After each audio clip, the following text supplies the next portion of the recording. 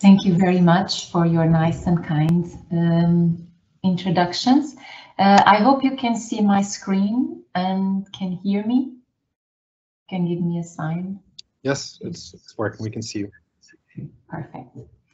So as Patrick was saying, I will present native scientists, and then Julia will present the results of a study on impact that we made to our program. At Native Scientists, what we do is to connect children with scientists across Europe to tackle educational disadvantages.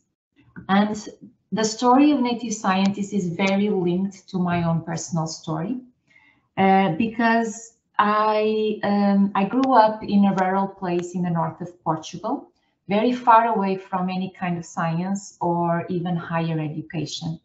You can see here a picture of me and my brother and a picture of the city where I'm from, which was a village actually back then, and still looks a lot like a village.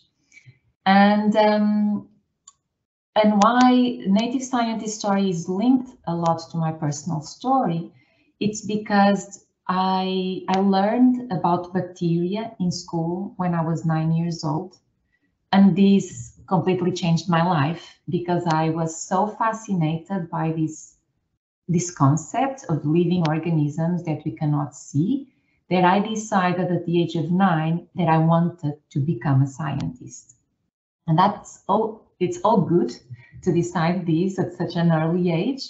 The problem was that because I come from this rural place with no access to science, I grew up hearing the common, sentence, "You're crazy. Why do you want to be a scientist? Don't do that. Go be something else." And you hear this when you're 9, when we're 10, 11, 12, and so on years old. And you start to really feel it's a barrier and it's something people do not encourage you to do. Well, I did become a scientist. And when I became a scientist and I felt a scientist for the first time in my life, this happened when I was doing my PhD at Imperial College London.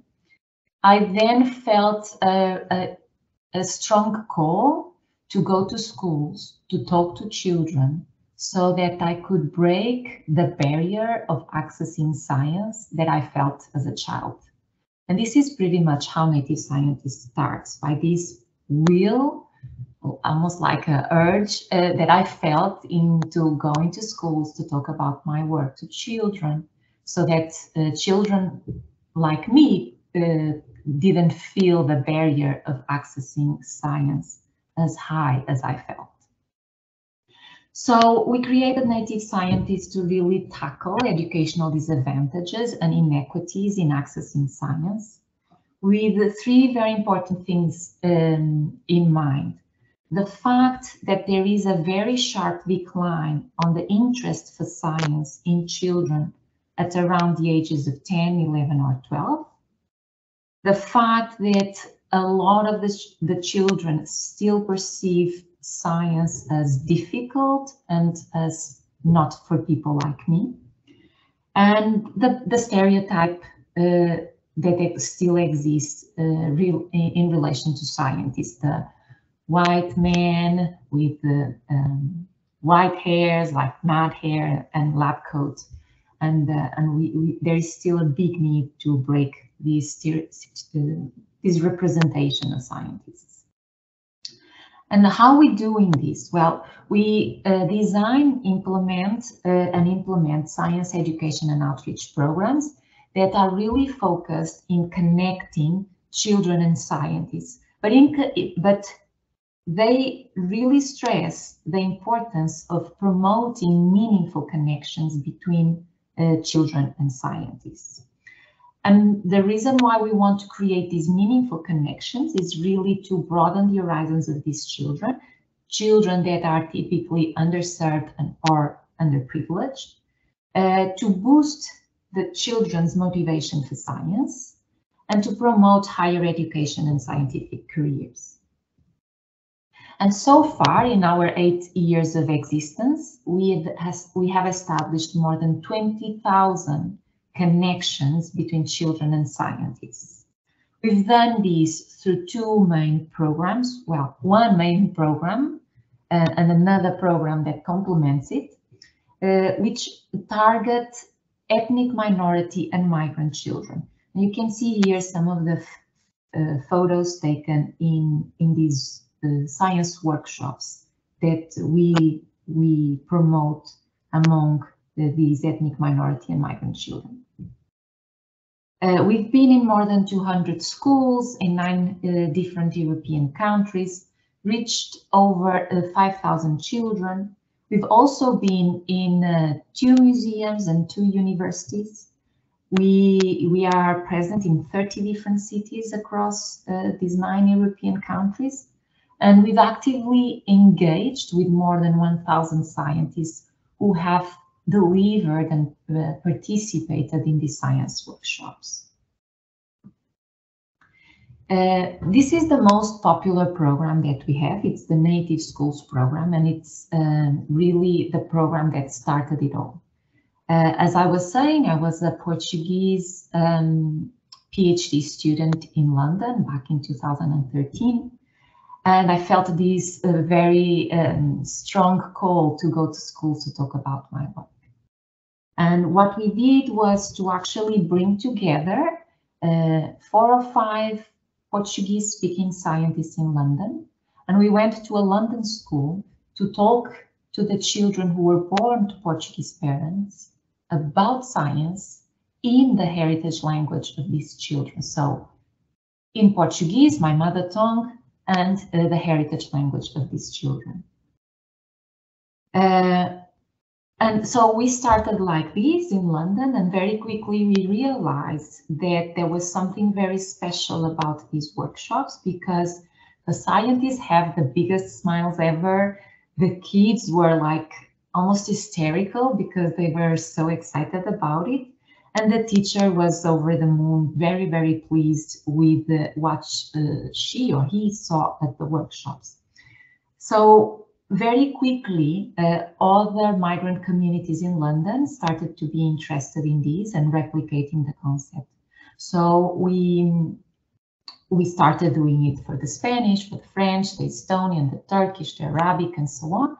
So it increased, we replicated the model for other migrant communities, and we also saw interest coming from other cities in the UK and in Europe. So we also expanded to other cities and countries. Today, this is the network of local coordinators for the Native Schools program that we have. It's roughly around between 35 and 40 migrant communities in 9 different European countries and between 25 and 30 different cities. And it's been at this level for 5 years now. So every year we are consistently having this network of volunteer scientists who want to organize these Native Schools workshops. And to complement this program, we also have the Native Explorers program. It also targets ethnic minority and migrant children, and is built on the concept of promoting both the science and the heritage language. But while the Native Schools program is for kids between 6 and 12 years old, and it takes the scientists out of the lab and puts them in school, the Native Explorers does the opposite. It targets teenagers between 13 and 17 years old, and it takes the students out of the school and brings them to university, a research center, or a museum. The feedback that we've been getting is really encouraging. Immediately after the workshop, we all the time we do the 4 feedback questions, very quick feedback questions, and questions like, is this the first time you are meeting a scientist? And you can say here that for most people it is, most children it is. We also ask if they've learned something new, and for most children they've learned a lot of new things. And we also ask if they like to meet the scientists, and for many of the kids they liked it a lot. They also say things like, this was my best class ever, when we will do it again. Or for the teenagers, we've also very often come across a comment like this workshop was important because I didn't know there were people like me attending university. They compliment saying that they thought university was only for their French colleagues if they are in France, or their British colleagues if they are in the UK, and so on. And then we also have very good testimonials from teachers, including this one that said, our students thoroughly enjoy the native scientist workshop, including those who can be a bit reluctant to learn. I was very impressed with the design of the workshop and the scientists' abilities to engage our students in their research. 3 years ago, we were also very happy when we received an email from Tiago saying that he had participated in a native schools workshop when he was 15 years old. And he had just received the news that he was accepted to go to university to do his bachelor in physics. And so he really felt this need to get in touch with us. And he said that the Native Scientists Workshop really gave him the confidence to believe that what he wanted was possible to achieve. And he is indeed the first person in his family to go to university. And it's very, very big achievement, and very happy for him. He's now doing a master's at Imperial College. So the two programs, the Native Schools and the Native Explorers programs, they are really built on three key things. They need to promote science learning, they need to promote language learning, heritage language learning, but at the same time, it's promoting multilingual skills and promoting the interaction between scientists and children, so that children have the possibility to interact with these role models. And our work targeting migrant kids or ethnic minority children is really important because both at the European level and even global level, migrant children are twice more likely to underachieve in science than their non-migrant peers. So there is educational disadvantage here that needs to be addressed. This is how a typical workshop would look like. You can see the scientists, and each scientist is talking to either 3, 4, or sometimes 5 children. In total, we usually have 4 or 5 scientists, and the kids are grouped in 4 or 5 groups. And it happens a little bit like in speed dating. And so each scientist talks to each group of kids for around 15 minutes, making a total of 60-minute hands-on science workshop.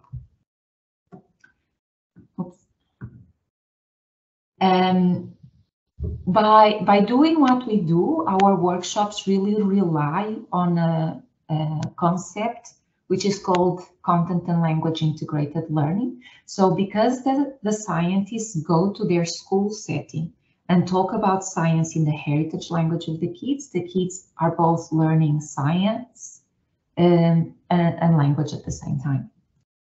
It also is based on this carousel teaching strategy because the kids are divided. Well, the classroom has 4 or 5 stations, and the kids travel and go through every station, and in each station they interact with the scientist. And then because we take 4 or 5 different scientists to the same workshop, we say that our workshops rely on the science tapas concept, because it really gives children the opportunity to taste different flavors, different fields of science. And that way they can also have a broader view of science, not just the idea that science is biology or something like that. Finally, the scientists can act as role models for these children, and they always bring supporting materials that the kids can touch, can feel, can smell, or or they can move. And there is dialogue is really promoted by having these small groups of children interacting with the scientists. We've called this concept the STEM plus language concept, and this would be a denomination for the science communication field, as usually these type of activities are referred to as STEM outreach activities. In our case, we do STEM plus language outreach activities. Coming from the educational field, we would describe our workshops as workshops that rely on this concept of science and heritage language integrated learning. And so Julia will be talking more about these and the paper that it's under revision, coining the concept and defining the concept of these two concepts that you see here. Finally, I just wanted to highlight that our workshops are really people-centered. So for us, what the focus is really to create these meaningful connections. So putting together people, scientists and children, they have something in common, a shared background, a shared heritage language. And it's not so much about going there to teach about specific like cancer or marine biology or something like this. Of course, content is taught through the workshops, but for us, it's much more important the common sense of identity and the empowerment of the children in meeting scientists and in meeting scientists that look like them or speak like them. For all of this to be possible, we focus a lot in building, training, and growing a web-based network of volunteer scientists that volunteer to go to these workshops and talk about their work. And of course, I'm not alone on this. We are a big team, 19 people in the core team, 8 advisors. Patrick is one of them. You can see him here. 43 local coordinators that are in the different cities making this possible. And every year, more than 300 scientists actually engaging with children. And now I pass over the word to Julia, who is going to show you the results of the effectiveness study that we did on the Native Schools project. Just to wrap up, a key concept at Native Scientists is that our collective impact matters, and we're strong believers that together we can change the world. Specifically, we can improve science education for every children. Thanks a lot.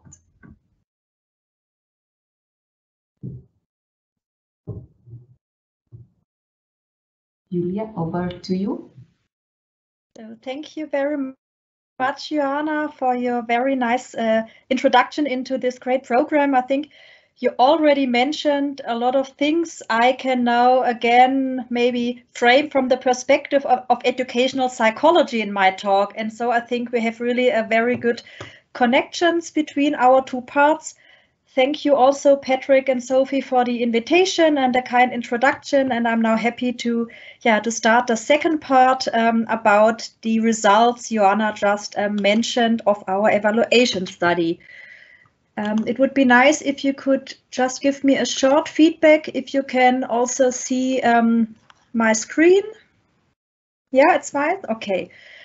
So thank you again, Joana, for the introduction, and I will now directly go on with the results where we try to put all the things Joana just introduced into a kind of empirical study. And so in this project, next to Joana and myself, also other people from Native Scientists, from the University of Tübingen and Lancaster contributed, and also thank you very much to all of you for your work and your impact on this great project. So I will talk now about the effectiveness of this innovative science outreach program Joana just introduced to you. You already mentioned the theoretical background, and what I will present now is a kind of the same thing, just with maybe a little bit more psychological words, but it's exactly the thing you just mentioned. We know generally in science education that it's really a challenge to inspire ethnic minority students to pursue higher education in STEM. This is a current issue for migrant students, but also generally a theme in science education. We already heard that migrant students are at risk to underperform in the STEM fields. And so we know that the fostering of achievement, but also motivation of this group has a very high educational and societal relevance. And what Joana just described, what happens in this workshop, are the combination of positive out-of-school science learning experiences in the heritage language by the STEM professionals that share the same multicultural identity. And we assume that this might be beneficial for migrant students' motivation for science, but also for the motivation for their heritage language. And we try to investigate exactly those questions with the study. And what we did, we tried to evaluate just this program you just heard about, which brings together the students with the scientists, like we just heard in the after-school workshops in the same heritage language. And what we tried is really to bring this kind of things that are going on there in a kind of effectiveness study, and to try out if we can really say something what's going on there, and if what students learn and what is the effectiveness of this program. And we did, to answer these questions, different things. We looked first on immediate effects. So we looked, what do students think directly after those workshops compared to what they thought maybe about science before. And we also looked on the effectiveness in a control study. So we looked on the midterm effects after 4 weeks. I will explain the design in a minute. What we also tried to do is to put all the things we just heard into a kind of a model. So psychologists also always love to have a model for this kind of interventions or programs. Of course, we just, as Joana said, we feel that there's something going on, and there's kind of, we had ideas what might be going on, and we tried to build a model that might bring all those things that might be going on together, and yeah, to have a kind of theoretical background for the processes we investigated. So what we tried to do, we identified an intervention model with 3 core components. So those are the components we assumed that they are most relevant for the outcomes, so that they might have an effect on the intervention goals. And those are, as we already heard, this very specific instruction of STEM in heritage language, like a kind of adoption of content and heritage language integrated learning, in our case, science and heritage language integrated learning. We have the hands-on and minds-on activities in the STEM subjects, and very important, the science communication, the direct interaction with the STEM professionals. And the mediators you can see here are the processes we assumed that might go on. For example, we assume that there might be positive learning experiences in STEM and the heritage language. Of course, an increased knowledge in STEM and heritage language, and maybe even most important, the identification with the provided STEM professionals that might be really perfect role models for the students as they share this comparable multilingual and cultural background. On the right hand, you can see the expected outcomes. So we expected an increased motivation for STEM and the heritage language. And we looked on direct effects like the intrinsic interest, the attitude, so motivational variables and self-concept variables. And we looked also for possible intentions for future participation in STEM. So for example, for the questions if the students afterwards are willing maybe to do more science in the future, or to do more scientific activities. All this intervention is embedded in an informal extracurricular setting. Joana already introduced the science tapa style and the carousel style with the rotating groups of small groups of 4 to 5 students. And having a closer look to that, what's going on by these components in these workshops, we can observe that first the STEM professionals speak in the heritage language with the students, and they also encourage the students to speak in their heritage language with other students and of course with the scientists. We have the science tapas, so the really awakening of interest by many different topics and themes, and the students get the possibility to interact with the STEM professionals and the materials they bring into the workshops, and also get to know the scientists by themselves, but also of course their scientific work they do. And the STEM professionals, they do not just talk about their work, they also talk about their own history, like Joana also told us. They talk about how they came to science, or what was their career about, being multilingual or doing science in another country. And also this is very important and gives a close connection to the students. And the STEM professionals also promote dialogue and positive interactions with the students. So out of this model, we have the following research questions we looked in the study. So we wanted to know if those native scientist workshops positively affect interest, attitude, value, and self-concept in science, but also in the heritage language of migrant students. So more specifically, we looked if the participation in the workshops influence future participation in science, intrinsic interest in science, self-concept, entertainment value in science of migrant students. We also looked for those outcomes for the domain of Portuguese, so also the question if the self-concept for the students' heritage language might be positively affected. And an additional question, we looked if it makes a difference with which kind of motivation the students come into the workshop. So we looked if students with low and high motivation might maybe benefit differently from the workshops. And of course, what is always important, we also try to integrate in this quantitative analysis some qualitative data. So we also got feedback of the scientists and of the students just to get an idea what is going on, how they rate the workshop. So they also gave us direct feedback, and we also collected open questions and their ratings of the workshops. To do the more empirical part, we used something that is in educational psychology, kind of the gold standard. So we worked with a randomized block design with waitlist control groups.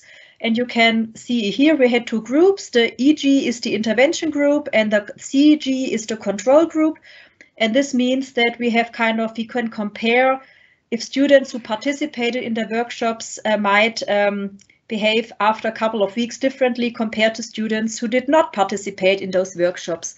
And what you can see here, we did with both groups a pretest. So we asked for students, for example, motivation or their interest for science. And then the intervention group, they participated in the native scientist workshops at different cities.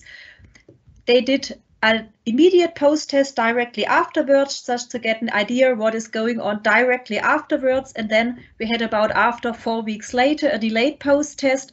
And in this post-test also the control group participated, and that they also could participate in the program. We did not just want them to come for the testing, so they could also, of course, participate then in a native scientist workshop and did also a post-test afterwards. And what we can do now here, we can, in the first idea, get a look on the short-term effects. This means that we can just compare what happens after the workshops directly compared to what the students believed before. So we just have kind of pre- and post-test comparison, which is of course limited in terms of causality, because we don't have a control group for that, but it just gives an idea if something might go on directly afterwards. Might there be a change, for example, in those main outcomes?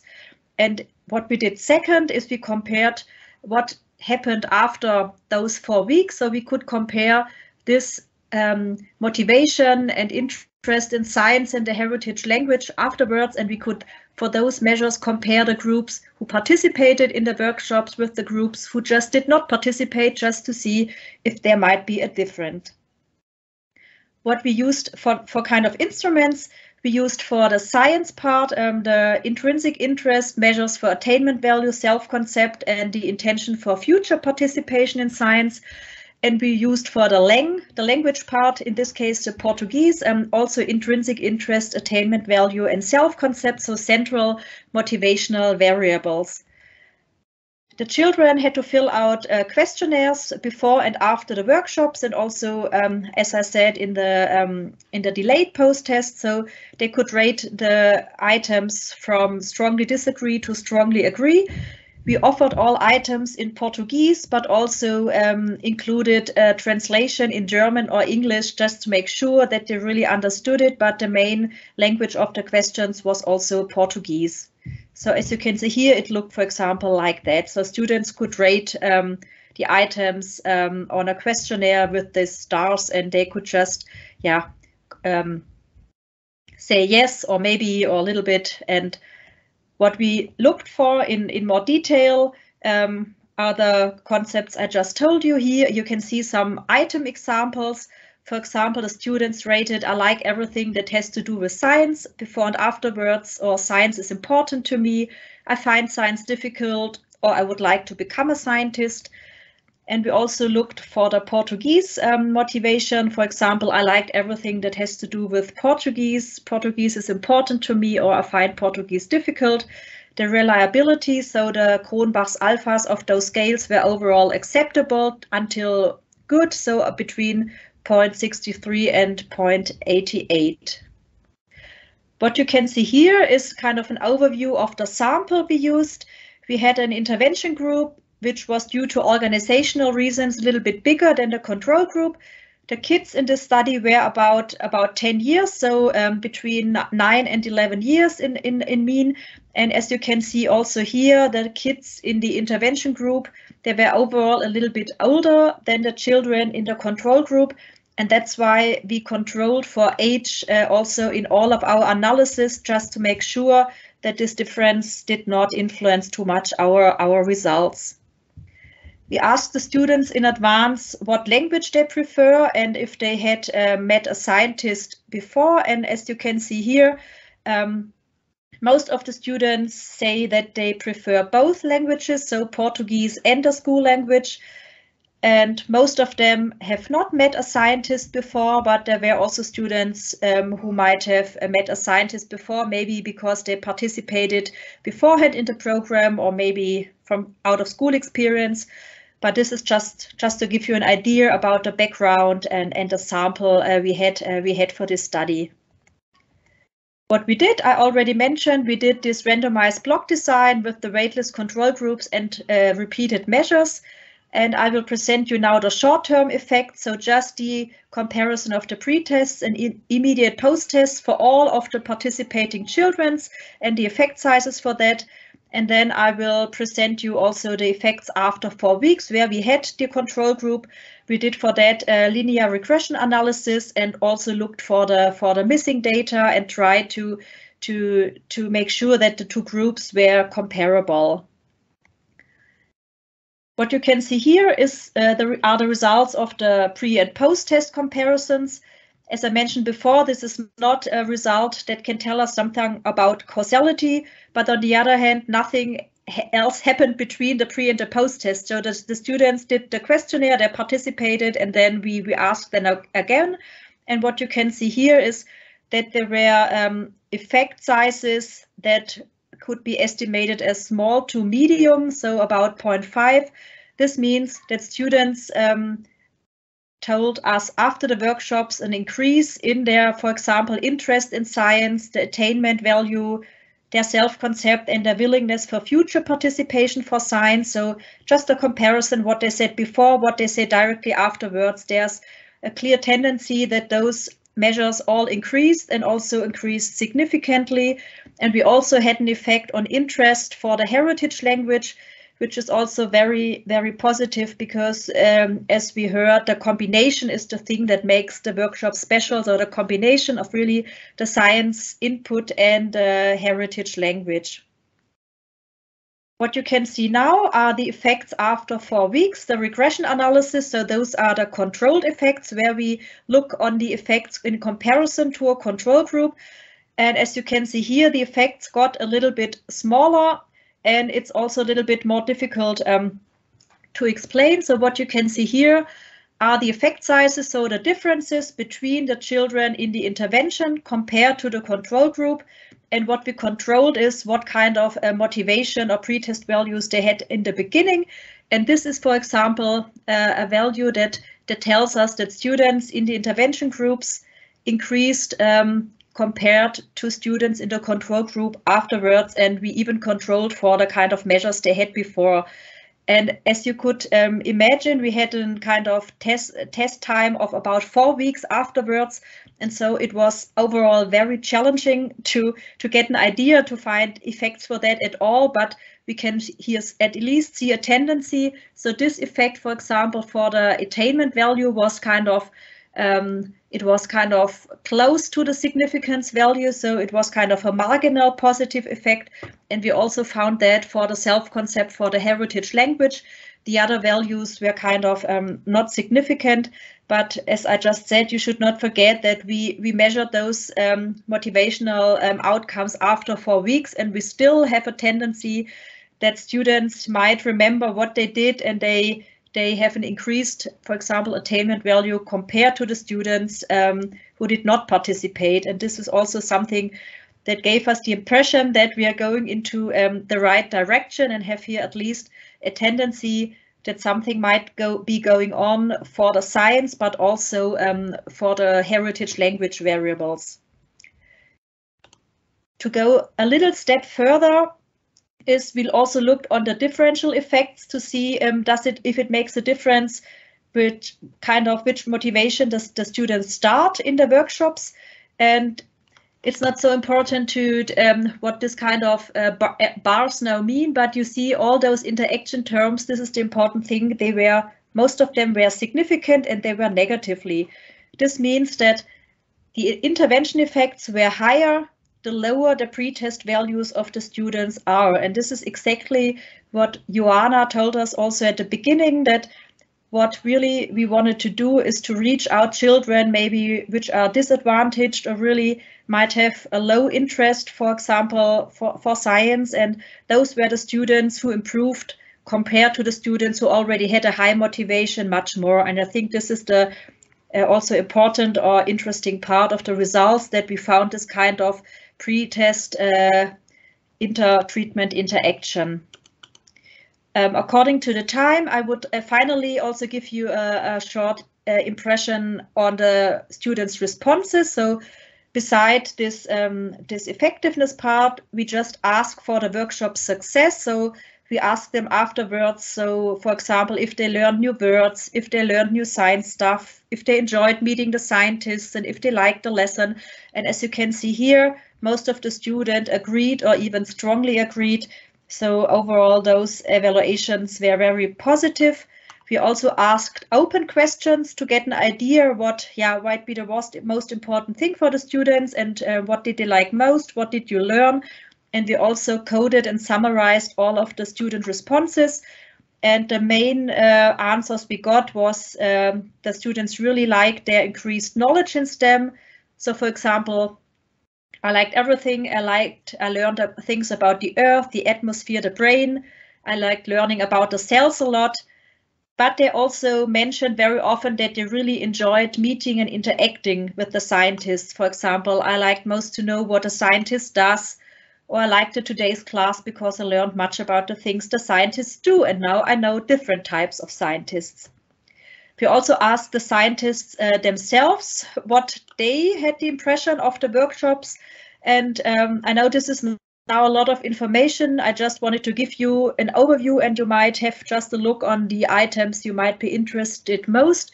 So we asked for the workshop success, for the scientist's perception of impact, the scientist's adaptability to context, and the outcome expectations for all. And just to figure some of them out, for example, the scientists also rated that the students seemed to be really happy, that also the students were interested and were really positively engaged with the materials. And here's the language part, where we also saw that the scientists really tried to do in the workshop language the workshops as best as possible and ask questions. So try to really foster the interaction and the science communication with the students, and also enjoyed kind of, to teach them about their work and to help students, for example, to understand more about science and the work they do. We also asked the scientists for responses what they enjoyed most in the workshops, which might also be interesting and important to know. They mostly mentioned the interest and questions of the students. So, for example, I enjoyed listening to the questions of the young participants and realized once more how important it is to work with the future generations and help them dream and conquer what they can be. They also enjoyed the interaction with the students, so the interaction and the curiosity of the students.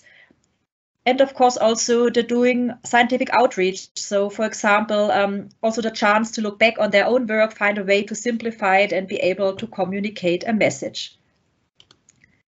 So let's come to the conclusions. What can we learn out of all of that?